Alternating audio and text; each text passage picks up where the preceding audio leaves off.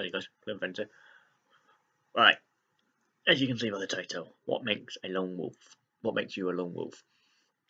Truth is, anything can make anybody a lone wolf. I class myself as a lone wolf for one reason, because I know it sounds horrible enough, and if anything happens, I know to start off with I will be alone. And I live alone. I live with Dopey Dog, of course, but you know what I mean. I'm the only human, and I have no partner.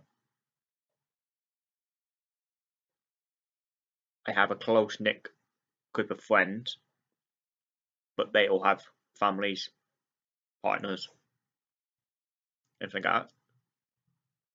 Yes, we have all discussed some of it. A lot of them have said that if they can, they want to be supported with me helping them, and then me helping, and them helping me, and we'll all work as a team. But when it comes down to it, we all live in different areas. We all have different plans. To me, personally, my plan is to get out before it gets serious. Before anything really, really gets serious, I want to get out and go. There is no if, no buts on that.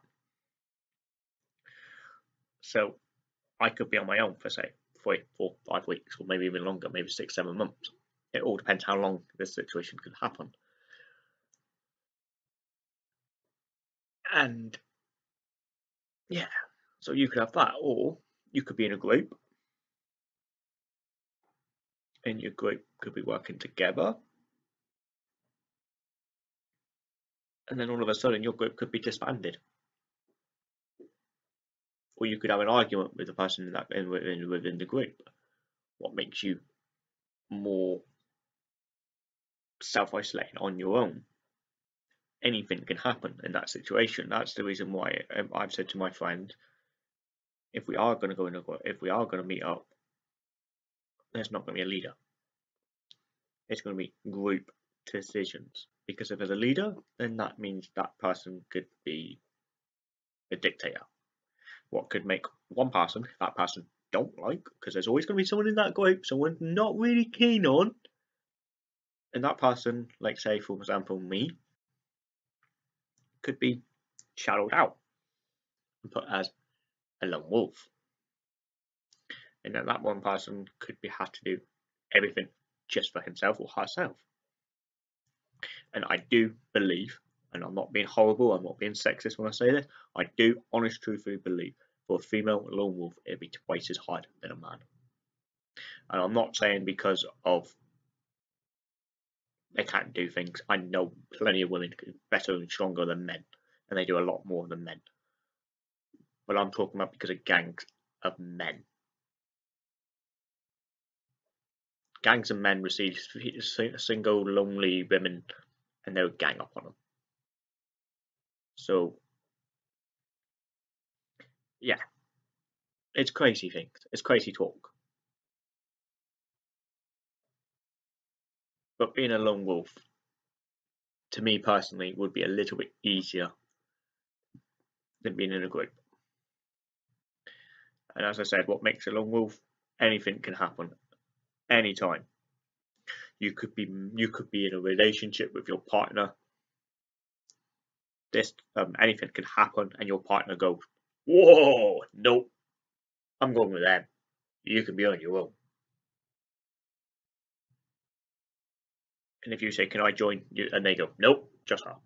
Or, "Nope, just him." It could be anything. What could set this off?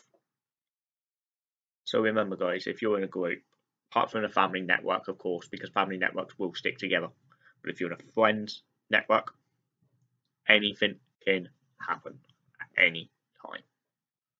I don't like to say it like that, but it's the truth.